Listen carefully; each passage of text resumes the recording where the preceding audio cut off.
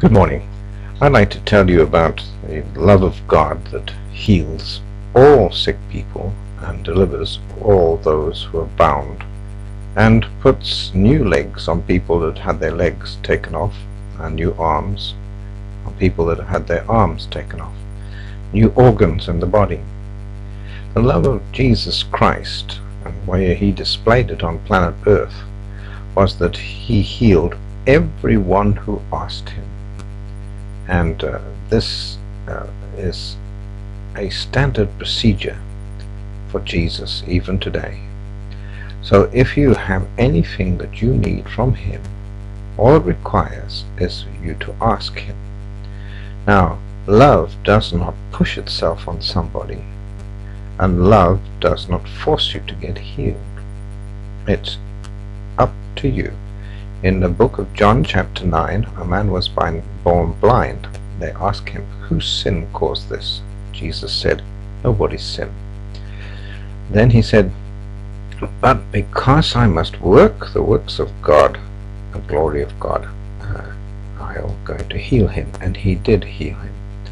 You know, the remedy for all sickness, disease, demon possession, and every kind of darkness and heartache and painful experience, every remedy boils down to one thing: the glory of God. God is wanting to put it right in everybody's life, but he never gets asked to do this. Some people think that it's just a once-off or gift or something that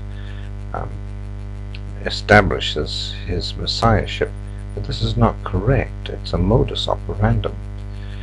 Everywhere the devil did evil, including sickness, disease, and demon possession and everything else, Jesus set those people free, thus destroying the power of the evil one. 1 John 3:8 says, he came to destroy the power of the evil one.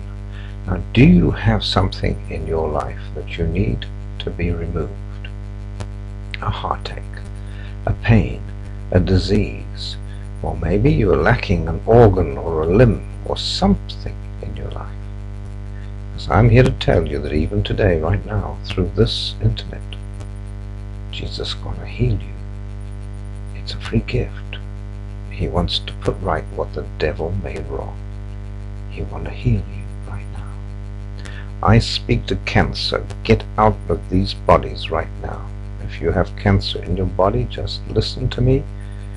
In the name of Jesus Christ, I command you to leave these people right now.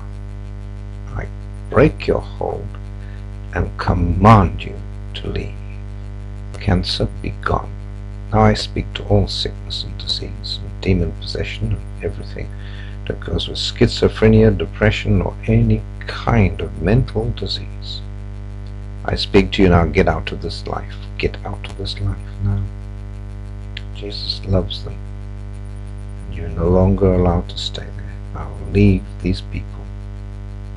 Leave them. You have usurped your command. The Lord is angry with you. Now leave these people and go. Go, all of you. Leave. Leave from oppressing these people. Thank you, Jesus, for giving us your power, your glory, and your kingdom. I thank you for setting people free right now, Lord. Thank you for setting them free and making them whole. Thank you for your established glory on this earth that you left behind when you went to heaven, so that we could operate in it and we could be set free the same way as you set us free when you were here in person on the earth. So also today we are healed by your grace and your power that is left on this earth for us, so that we might not be disadvantaged in any way. It is the time now for the devil to be thrown out. Judgment has come upon you, devil, and you must desist and you must give way to us. We have the key and we have the power to throw you out, and we do so in Jesus' name. Amen. Amen. God bless you. Be whole. Be strong.